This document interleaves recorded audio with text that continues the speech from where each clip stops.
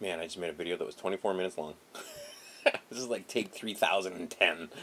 There's so much going on. Alright, so let the links do the talking, I think, is what the thing is.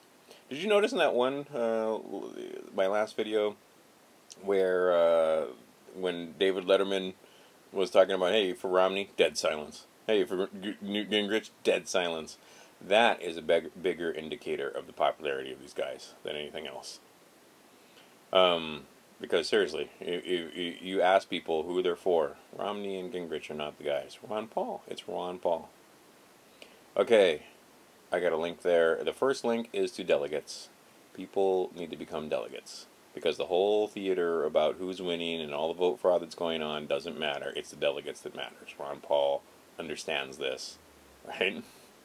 Now, I'd rather that have been a secret. But it was getting to the point where the faithful were losing faith because of these, right? Because of the theater. You still rely on the mainstream media to get your news. So the theater, the story is, oh, it was Santorum that won. Oh, it was Romney that won. Oh, it's Gingrich that's won. Oh, look, it's anybody but Ron Paul that won. Oh, look, he's won. Oh, he didn't come in. He's come in third. But who's coming in first with the delegates? Ron Paul. Why do they hate him so? Oh, why? Why do they hate him so? Well, they hate him so because he's the one exposing the bankers. He's the one exposing the military-industrial complex, which is owned by the bankers. He's the one talking peace, which all it is, it boils down to money. It just boils down to money. You guys want to talk about Satan and evil? No, it's just about money. Never assume malice when stupidity will suffice. I think that was Napoleon that said that. Stupidity, they become stupid with their money. They become drunk on power and money. It's not about being evil per se. It's just because the money. Why do they want to go up against Libya and you know, bring down Gaddafi? Because it was about the money. It was about FRN hegemony. He was talking about a gold dinar. So they got rid of him, and they used our military to do it. Shame on us. Who doesn't have a central bank? Oh, Iran doesn't have a central bank. Okay, so who's next on the thing? The bankers want their money. The bankers want it, and it's the last butterfly for their collection. Do you understand? I don't think you do. They can talk about oil, they can talk about whatever, but it always comes down to the money. Right? Talk about Muslims and Christians in Israel, it just comes down to the money. They would love it if we would get in a war with the Chinese and the Russians. We would probably lose that war. But that's what it's shaping up. Proxy wars in the Middle East could easily escalate into a world war. With Syria, you know, the Russians have basically said, you know, they've put a line in the sand. So have the Chinese. If you mess with the Syrians and the Iranians, you're messing with us, and there'll be direct consequences. And both of their militaries are preparing for war, while we prepare for war. Right, building, I mean, the hospitals and so forth, and putting the bases around Iran. That should be very, very clear that we are deadly serious about going to war with Iran, and we're just waiting for the appropriate time. The one guy that would like to put an end to this saber rattling and warmongering is Ron Paul. And that would put an end to huge profits.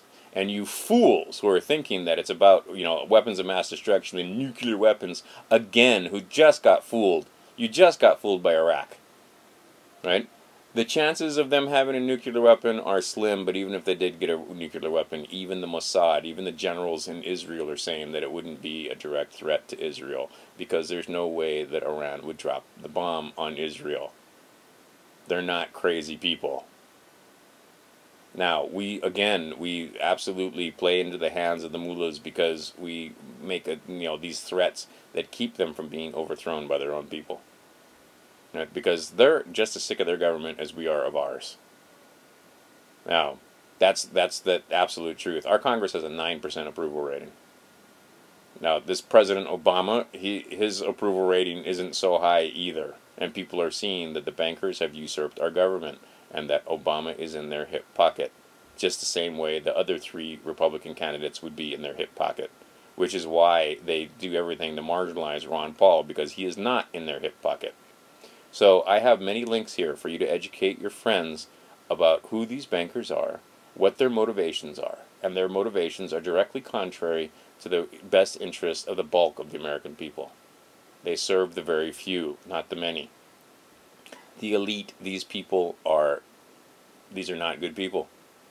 It's as simple as that. And the American people, up until quite recently, were unaware that there was vote fraud in the United States. That's the best thing about Nevada, and now Maine. Look at what's going on in Maine. They haven't finished counting the votes, and they're trying to throw it for Romney. All right, but it doesn't matter because who gets the delegates? So become a delegate. Quit talking about third party. Quit talking about how the fix is in and how we can't win this thing. Just shut up and go to work. Right? To use, who was that? I can't remember. O'Reilly. Shut up. Right? You disagree with me. Shut up. Okay, you disagree with me, that's fine, but get out there and go to work. The idea is get out there and go to work. Right? You've got to go to work. It's as simple as that. You've got to work 10 times harder. It's as simple as that. Now, the issues are actually very, very simple. Again, the main issue is the Federal Reserve. All these other issues are side issues. It's as simple as that. Again, abortion and healthcare and social issues and the these are all very, very drug war, all very important issues. Abortion, all very important issues. I'm not saying they're not, but I'm saying they're not as big as war with Persia and the even bigger issue of the Federal Reserve and the war with the central bankers that's been going on since this nation was founded. Look at our history. William Jennings Bryan 100 years ago. They put the people to sleep. The bankers managed to win, and the way they did it was the paradigm of the Republican and Democrat fighting for you. No, they're both on the side of the bankers. Simple. Now people have woken up and they're starting to see through that paradigm. So what are they trying to do? Well, now they're trying to do Christian Muslim or race is the other paradigms that seem to work with dividing the people, but they've always used divide and conquer. The people need to unite and wake up and understand what the issue is, and the issue is the currency. The Federal Reserve note is not the dollar. The Federal Reserve note has usurped the dollar. The Federal Reserve note is going to collapse. It's a mathematical certainty, and when it does, there's going to be pain. There's one guy that sees this and is trying desperately to make people understand that we need to be ready for that and replace that currency, the Federal Reserve note, with something else. Or at least give it some competition so that when the one fails, you can resort to the other. Do you understand? I don't think you do.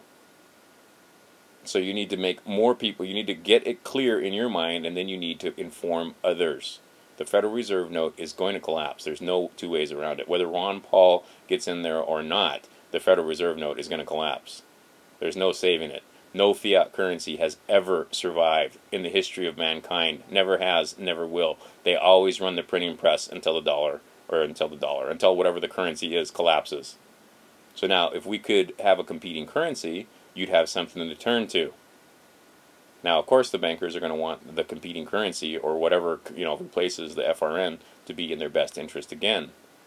What needs that? And this is again why they are so vehemently against Ron Paul. Because he would put in a system that might be beneficial to the people and repeal the laws that are unconstitutional.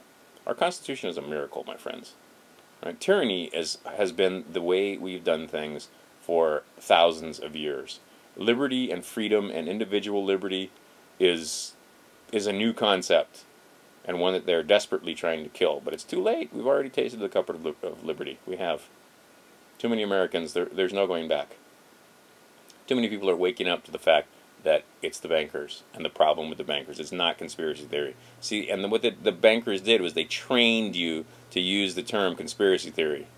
And now people are starting to wake up and realize it's not conspiracy theory. Well, there is some conspiracy there, but it's not just, crazy talk. That the bankers are responsible for many of the ills that are going on right now. The mortgage crisis, the dollar crisis, the financial crisis. It's the bankers. The reason why people are hurting in the United States right now, it's the bankers. They control our economy via the currency. Whoever controls the currency, credit and interest, and those rates, is the absolute master of commerce. Not us. And the Founding Fathers had set it up in our Constitution so that we would be master of our own destiny. How are you master of your own destiny if you don't even control your medium of exchange? You have become debt slaves. The best way to enslave people, they figured out, is through debt. Right? The power of compound interest working against you. The one guy talking about this and exposing this is Ron Paul. They hate him for it. Now, this is the biggest issue of our time. It's the same, like I said, 100 years ago, William Jennings Bryan, it's the same thing, but they managed to put you guys to sleep. You need to wake up as many people as you can. That people go to sleep en masse But they wake up one at a time, and they're waking up one at a time very quickly now. People are seeing what the main issues are, and the main issues are the Federal Reserve. Simple as that. Then comes war. Then comes drug war. And then all these other issues. I mean, and it's not just me, my personal bias. I mean, just based on the amount of people it affects, based on dollar amounts, the Federal Reserve is all the money. Trillions and trillions of dollars being wasted on war, and hundreds of thousands, if not millions and millions of lives stand to be lost if we go into another world war. All right. Make the main thing the main thing. And your, getting out and supporting Ron Paul needs to include, one, if it's already happened in your state, then you need to make sure that the people that caused the fraud are brought to justice, and you do whatever you can to expose the fraud, authenticate and verify, bring those people to justice, help the Ron Paul Super PAC bring those people to justice. All right, those people going forward, we need to be proactive and try to avoid the thing in the first place. But the main thing is the delegates. And the Ron Paul Super PAC is there to help change the story so that the theater includes Ron Paul being number one in the eyes of the populace. But we know in many states, Nevada and Maine and other places, Ron Paul was wildly popular, much more popular than those polls showed. Okay, well, what matters is the delegates. That's the main thing. So you need to make sure that you get out there and not get discouraged and stay home because you were waiting for him to be a third-party candidate or whatever the hell the story is. What you need to do is get out and make sure you do as best you can to make sure that he gets as many delegates as possible and that people understand that. So anyway, educate yourself and your friends on how to become a delegate. And then educate your friends and whoever you can to the truth of the matter with the Federal Reserve and the currency, because the truth is not pretty. And be prepared for what comes. Doesn't matter if Ron Paul gets in there; he's not going to fix everything, but he can help make things easier for all of us and restore the Constitution and restore the Republic to what it should be, which is a nation of laws, not a nation of men. And then stop all the saber-rattling, and there could be peace. There could actually be peace, right? War is over if you want it. Obama is not going to end wars. He's in the hip hop. All the people that are advising Obama are giving him advice that has comes from the money angle, comes from the Goldman Sachs, J.P. Morgan, Citibank, Bank of America angle. That's right, and their angle and their point of view, their agenda is contrary to the agenda of the mass of the people. It's as simple as that. And we have 4 guys that are basically in the hip pockets of the bankers running against the one guy that isn't.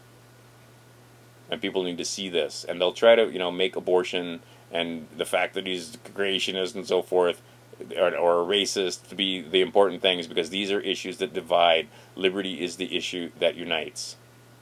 The Constitution should be the issue that unites. Vote fraud should be an issue that unites, because if they can do it to Ron Paul, they can do it to anybody. Simple as that. And then the main issue, all the money should be an issue that unites. Right? E pluribus unum.